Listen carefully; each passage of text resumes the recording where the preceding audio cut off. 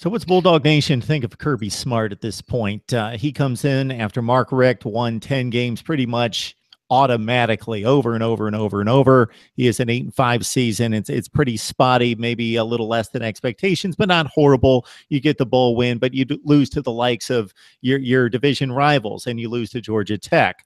But you get the bowl win, then bam, you get this huge recruiting haul, top 5 in the nation, and obviously that projects well for the future. Oh yeah, definitely. And the fan base is kind of divided.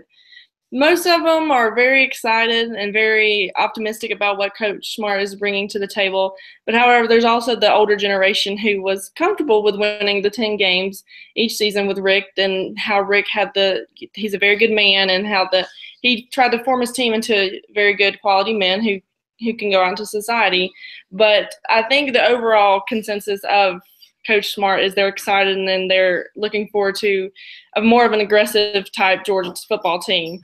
And especially when it comes to recruiting, because there's so many people who enjoy recruiting, and especially down here in the South. Well, he comes from a team in Alabama that hasn't lost the top recruiting spot in 6 years, I believe. And so it's something that is definitely exciting, so especially a top 3 team, his first full season as a head coach. It's very nice to see, being a longtime Georgia fan and now into the media and stuff. Me personally, I'm very excited about Coach Smart and what he's implementing.